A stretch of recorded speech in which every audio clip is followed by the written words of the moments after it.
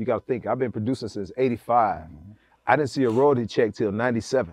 Damn. If I wouldn't have talked to Magic Mike, there ain't no telling when I would have finally understood the whole royalty game, man, because I was just so happy with getting that upfront money. Gotcha. You know, $1,500 when I was younger, but then later on I was getting $2,500 a track. When was that first red flag for you to say, like, okay, I got to get my business right? New Jack City soundtrack. Okay, I produced a song on there called Dick in the Dirt.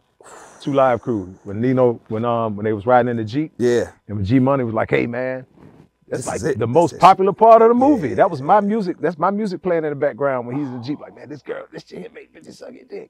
Yeah, that's my track. Dick in the Dirt playing in the background. Do do do do do do do do do. Soundtrack sold like what, 4 or 5 million? I didn't see anything off that shit. But Magic Mike asked me, like, man, I know you saw something off that New Jack City. I'm like, what do I be seeing? I got my 1,500. He was like, you don't get no royalties? I'm like, nah, man.